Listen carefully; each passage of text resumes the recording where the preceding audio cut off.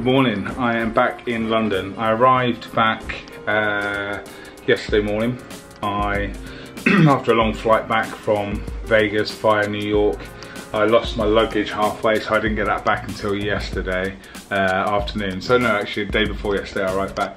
Today I'm in London and I'm going to be speaking on stage on a men's grooming panel with some amazing guys in the industry at the Creative Heads Salon Smart event. So today I'm about half a mile away.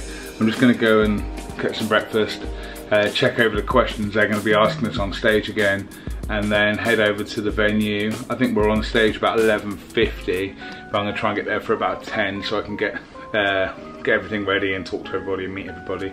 And then after that I've got to rush straight to the Russian embassy because I need to try and get my visa sorted out because I'm flying to Russia tomorrow to launch Q 1922 by JMQ men's line products out there. So it's all been a bit last minute because I was out of the country, but hopefully I can get that sorted today as well.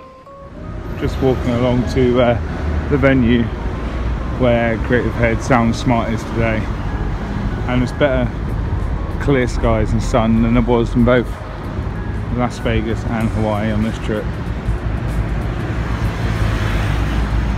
Look at that.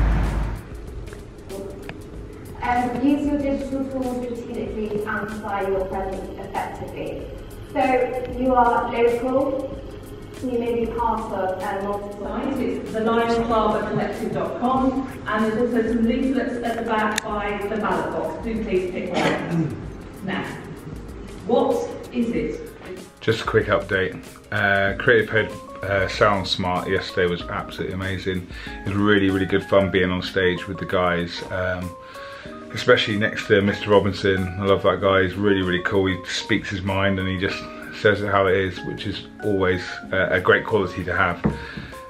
He's all about the future of barbering as well and pushing things forward. The other guys there from Ruffians and Jonathan were also great guys, and I think it all went really well. After that I had to rush over to the Russian embassy in north central London and after a lot of graft and spending a lot of time in there, I think I got my visa in.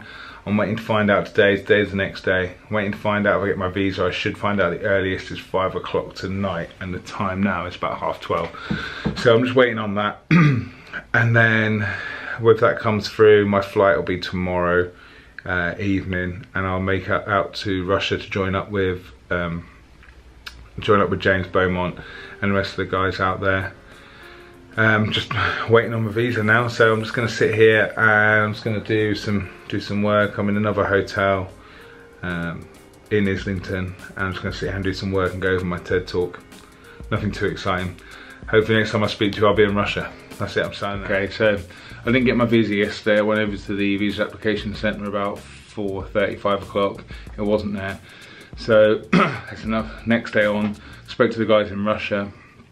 I've just had a WhatsApp from them saying that I need to get down to the visa centre now.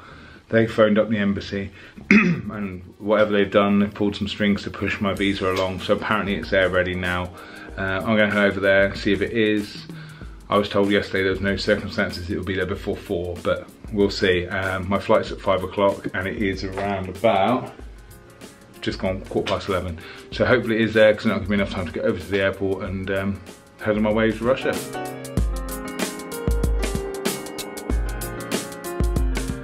So last time I recorded, I was pretty happy because I got my visa. I was on my way to Russia to get this thing done with Kuhn, really excited. But on the plane, just as we were about to, well, just as we left the airport to take off, you know, where the planes like dock in, you get on, there was a bit of a kerfuffle, and what actually happened was someone actually managed to get run over by the plane. So after 3 hours of sitting on the plane with no English spoken really, just Russian, and people translating for me a little bit, found out that that's what happened and that we would have to get off the plane. There was fire engines, 6 or 7 police cars, ambulances, a whole lot, police dogs, all sorts of stuff going on, and we just had to sit there with no English being told to us. And then basically we managed to get off the plane and we came over to the Hilton at the Gatwick, and we waited for 2.5 hours in the queue where there was no real idea of what was going on, and no one really seemed to know about it. The people at the hotel didn't know about it.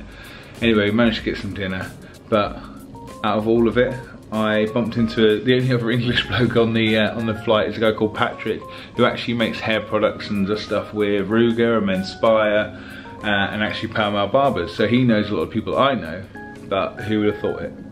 So anyway, we've had an evening together, we had something to eat, and we just got chatting. But now, we finally got to sit down and have something to do about 11 o'clock. It's now about 11:45. Got to go to bed now. But I've got to get up at 5 o'clock to go and try and get my luggage back, because now it's going to be too late for me to go to Russia, to go to the show tomorrow, because by the time I fly in, the show's going to be done. So I've got to get up at 5 o'clock, well 4:30, to get down to the terminal for 5 o'clock, to then pick up my bag so that I can get home. So not only is it hugely annoying and, well, just frustrating more than anything, I'm not going to get the work that I'm going to get from Kuhn, so down on money, down on time. I could have gone home to see my family, like, I don't know, what, 3 days ago, rather than waiting for this visa in London, hotels by myself. But, yeah, these things happen, so I just got to get on with it, and I'm going to try and get some sleep and get ready for tomorrow. And then I can head home, and the month long of March, trips all over the place, is done. Well, at least for another week anyway.